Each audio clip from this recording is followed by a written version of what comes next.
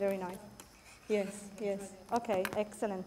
Of course, I would like to begin also congratulating for the opening of the Center for Quantum Engineering, and we hope to collaborate with you in the future and consolidate existing collaborations. Today I will not talk about my research in Turku or my main line of research, but about something I'm very passionate about, and this is bridging the gap between academia and society.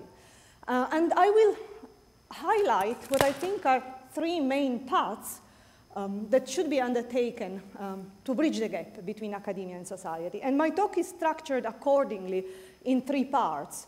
And I will focus specifically on quantum technologies and on an European perspective.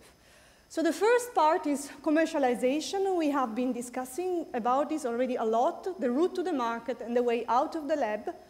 The second is science and society, reinventing scientific discovery. And the third one is education in a very broad sense in quantum technologies, reinventing scientific explanations. And I will describe this better during the talk. So quantum engineering and quantum technologies, what for? We have already heard about some of the applications that Colin discussed, and in particular about health and medicine. And I can just make one more example in terms of quantum simulations of complicated molecular structures that could be used to develop new drugs, and also possibilities for developing new diagnostic tools. About security, we will hear in the next talk about already existing commercial quantum key distribution devices that help improving security. About energy, well, we hope to be able to contribute via room temperature superconductivity, but certainly also in terms of new materials for new batteries and for new solar technologies. But most of all, well, I think that the most straightforward application is high-performance computing. And this is bigness in Europe. I'm focusing on Europe here. In 2001, it was estimated that the corresponding budget is about 8 billion euros in the whole Europe. And I must say that we do know that academically, scientific research in quantum technologies is at the forefront in Europe, but we do lack, and we are really lagging behind when it comes to patenting. And I think that here, the Center for Quantum Engineering in Aalto is an exception, really, because you are an example of connection between excellent academic research and small and medium-sized enterprises and creation of commercial opportunities. Just to make an example, a comparison, in the period 2009-2011, if we compare patents for quantum technologies, China has patented 5 times more than the EU. So, of course, there are challenges, and one of the challenges is related really to a way to translate European academic excellence in quantum technologies into market opportunities. And I believe that probably one of the problems that has been highlighted already is the fact that there exists a gap between very complex laboratory setup and hands-off industrial instruments. And this very often prevents large investments from big companies into quantum technologies. So I believe that actually the academia alone, or even small and medium-sized enterprises alone, cannot face this problem. However, in some directions, something is moving. For example, in the UK, 270 million pounds have been invested to accelerate the commercialization of quantum technologies, and this is perhaps the broadest initiative in this field from the undertaken from a single country, and we hope to see this more at the level of individual countries, but also at the level of the European Union.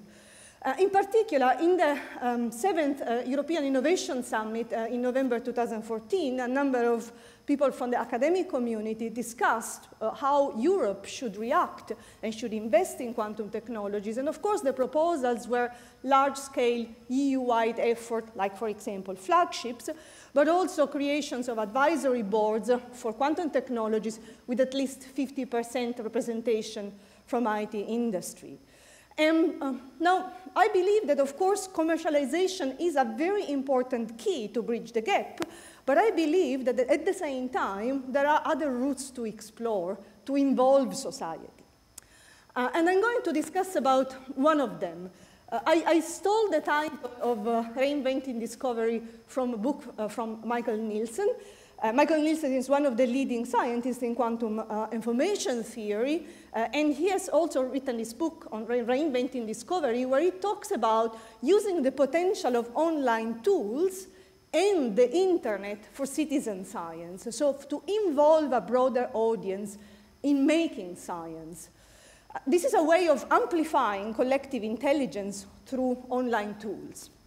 I will say one story that comes to mind. I think it's quite interesting. This is the story of Tim Gowers, who is a mathematician from Cambridge and a field medalist. You know, the field medal is like the Nobel Prize for mathematics. In 2009, Tim Gowers started an interesting social experiment. He picked out a difficult, unsolved problem in mathematics, and he posted on his blog. And he asked people to help him to solve it by posting comments on his blog. And this is the Polymath project. The Polymath project started very slowly. After 7 hours, nobody had posted anything. Then a mathematician from British Columbia posted a variant of the problem. 15 minutes after, a math teacher from Arizona responded. Then Terence Tao, another field medalist, again continues the discussion, and in 37 days, 27 people had posted 800 comments. Not only they had solved the original problem, but they had solved a more general problem, of which the original problem was just a special case.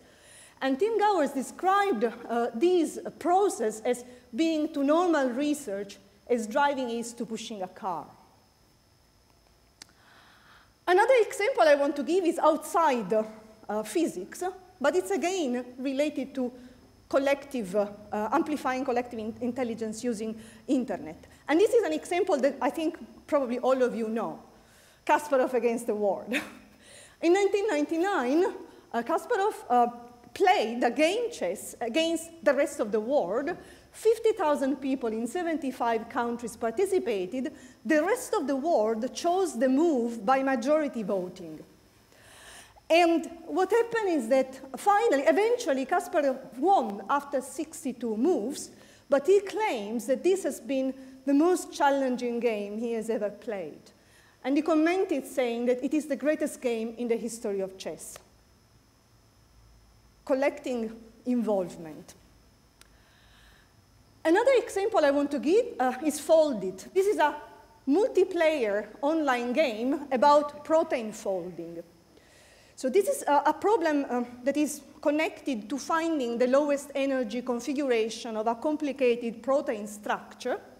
And of course, in 2010, in Nature, the team involved in this project, acknowledging 57,000 folded players, published this paper saying that actually through the game, the players were able to find the solutions to this problem better than the computer algorithm existing on the market. And I want to stress one sentence from the paper. This is taken from the paper. The integration of human visual problem solving and strategy development capabilities with traditional computational algorithms through interactive multiplayer games is a powerful new approach to solving computationally limited scientific problems. The ground state of complicated molecular structures like protein folding problem is a computationally hard problem. It's one of those problems for which we want to use our quantum computers because we can't do it with classical computers. Okay? And this is one of the results that is, to me, most interesting. This leads directly to the third part of my brief presentation that is related to education and reinventing scientific explanation. Again, I stole the title from Michael Nielsen's essay. And this has to do with the use of new digital media, not just for popularizing science, but as new tools to explain scientific ideas in a more effective way, not just for people who don't know anything about quantum physics, but also to experts using new media other than pen and paper. And this lead me to the possibility of using games and video games for scientific discovery, as well as for tools for teaching quantum physics and building intuition about quantum physics. QCraft is a variant of Minecraft that uses quantum rule developed by the Google's Quantum Artificial Intelligence Lab team, and this is one of these examples. In Denmark, Science at Home is an initiative. This is a scienceathome.org is a website where you can play computer games for scientific discoveries, in particular in the quantum computer field. And this is led by Jacob Scherson and Klaus Melmer from the University of Aarhus. They are doing research via computer games. In our small environment in Turku, we teamed up with game professionals. We built a Games for Quantum project, and this is our address. And we started to work on similar ideas. In December 2014, we started to experiment with what are known as game jams. We organized the first quantum game jam. And we had 3 teams. 2 of them were quantum. The first one was Deja Vu on factoring and period finding. This is connected to problems like quantum Shor algorithm. The second one was more related to explaining and building intuition on quantum physics. It was called quantum telepathy. And through this game jam, in 2.5 days, we developed games like the Entanglement Hypermaze. This is related, it's a game that uses entanglement, a simulation of entanglement, of course, to learn intuition about this phenomenon.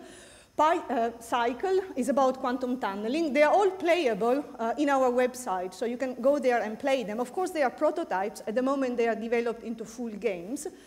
They've been developed in 2.5 days, so we need extra time to fully develop them into games.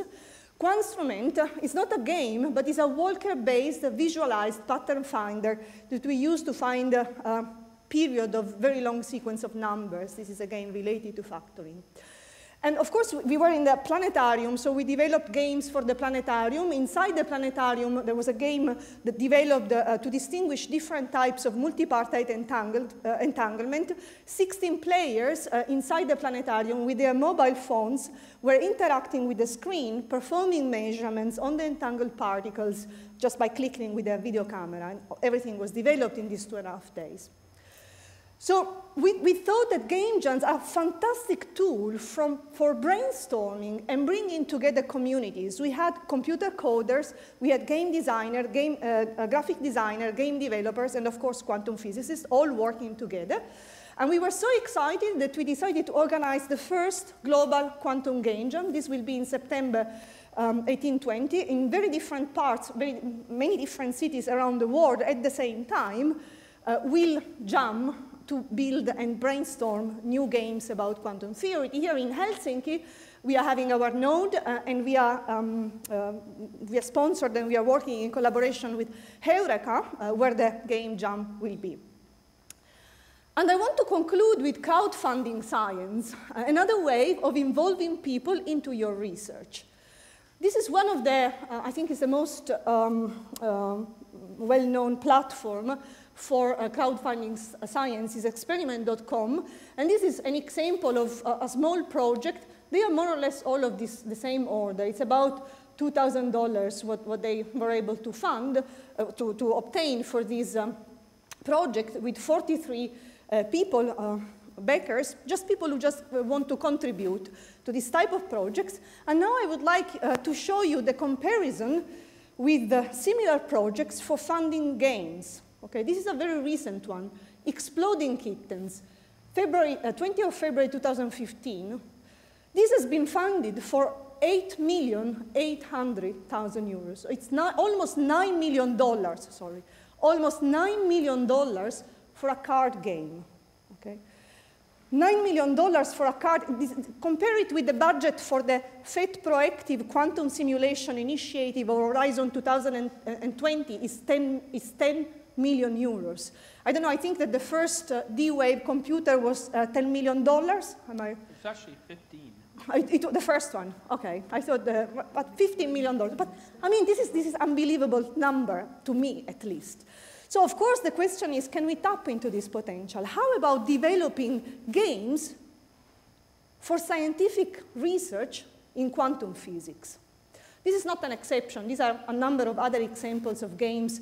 These are video games, however. We are talking about 5 millions, 4 millions, and so on and so forth.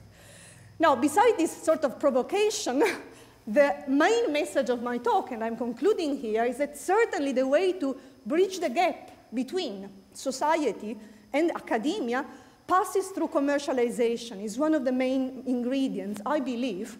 But at the same time, we need to create and develop new and powerful narratives that engage society, that involve more and more people into science. And this can be done through new media and new tools for scientific explorations. Thanks for listening.